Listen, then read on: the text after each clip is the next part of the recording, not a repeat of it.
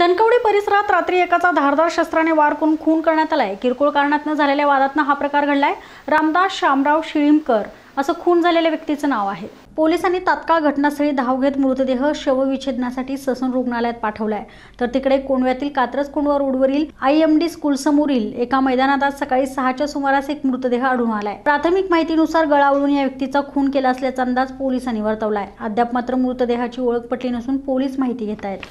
सकाळी 6:30च्या दरम्यान एका इसमाने कंट्रोलला माहिती दिली की खडी मशीन चौकीच्या समोर किंवा RMD स्कूलच्या समोर मोकळ्या मैदानामध्ये एक मृत इसम पडलेला आहे।